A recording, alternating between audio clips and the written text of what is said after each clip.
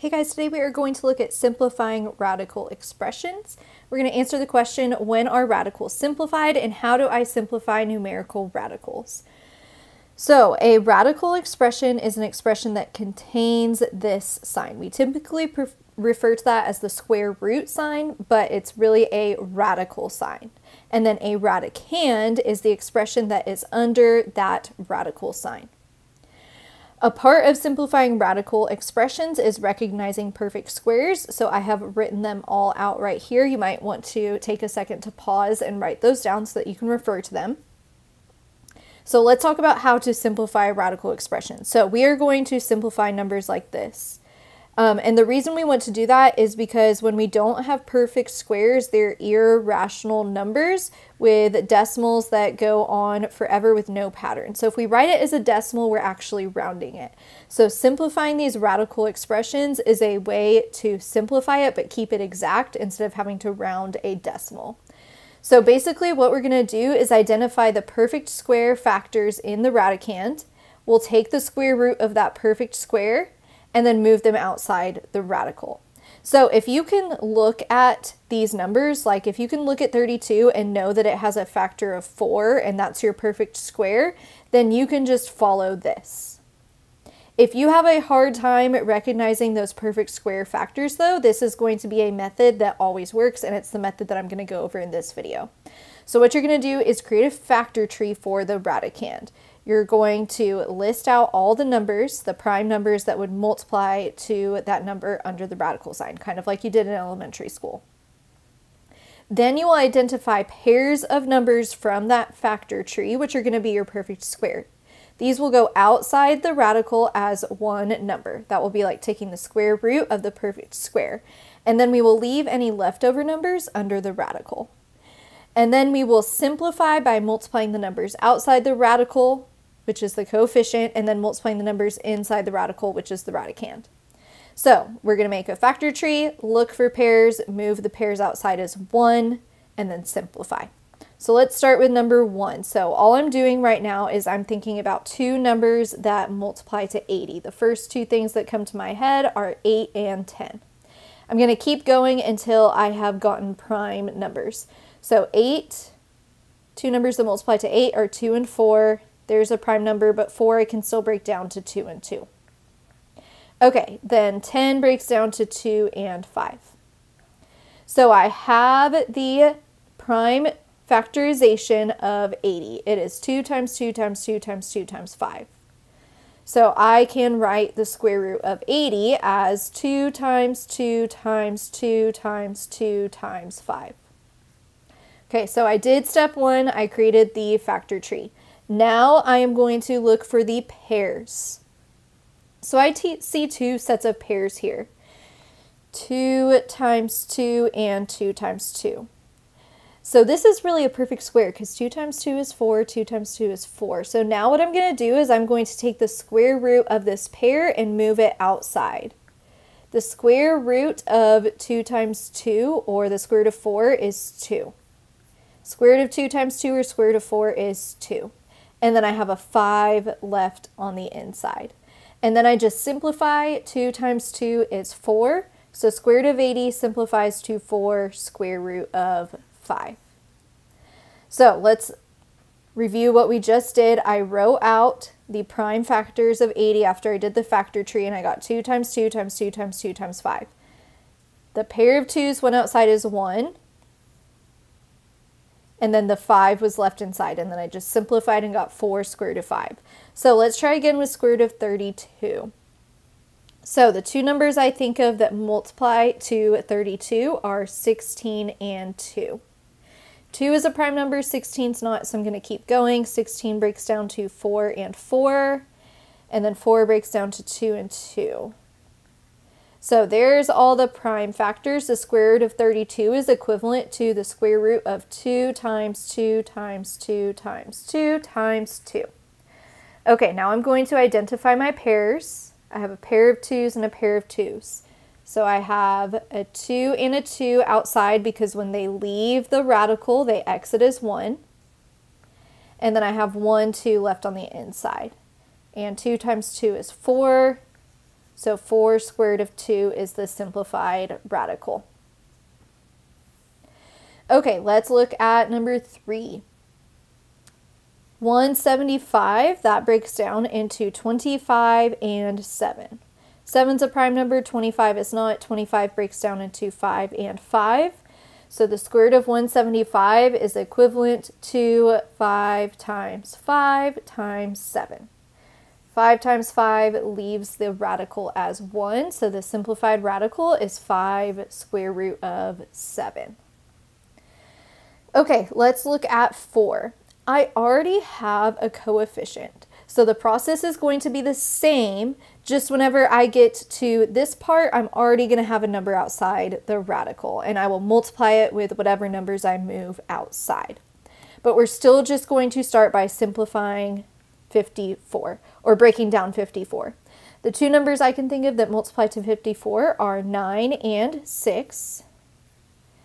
9 breaks down to 3 and 3. 6 breaks down to 2 and 2, or 2 and 3. Okay, so 2 square root of 54 is equivalent to 2 square root of 2 times 3 times 3 times 3. So I only have one pair in here of 3's, so that's going to leave outside the radical as a 1. So this will simplify to 2 times 3 square root of 2 times 3. And now I just simplify that, I multiply the numbers, and I get 6 square root of 6.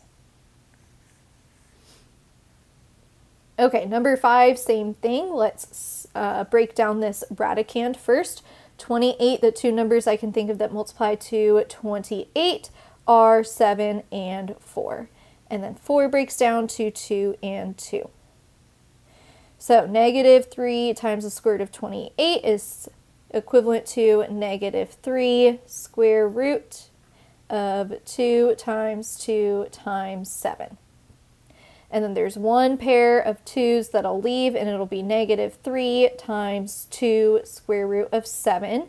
And negative 3 times 2 is negative 6.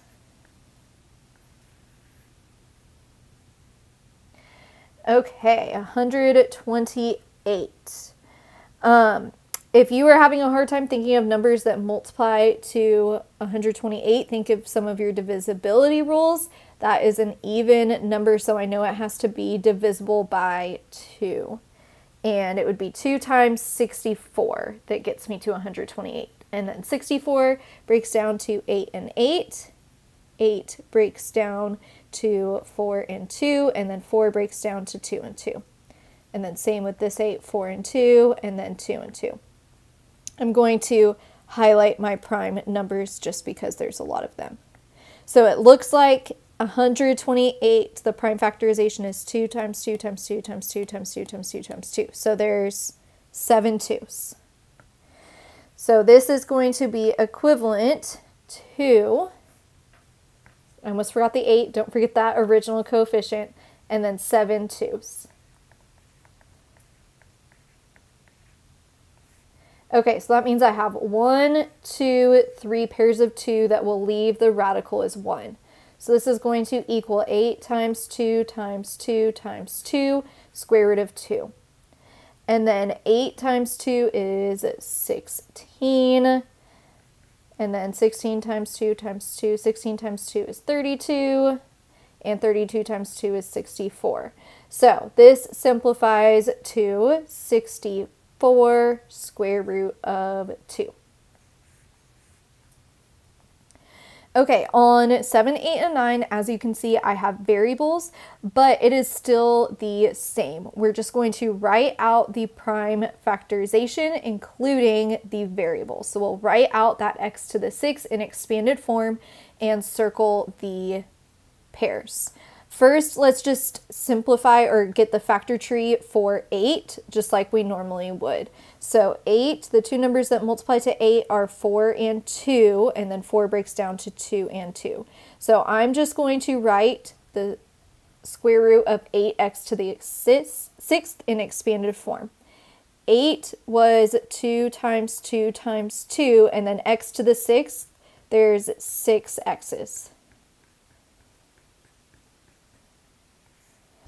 Okay, now I'm going to circle the pairs. I have a pair of 2's and then 1, 2, 3 pairs of x's. So I have 2 times x times x times x on the outside, and then on the inside I'm just left with 1, 2. And now I'm just going to simplify this. X times x times x simplifies to x to the third.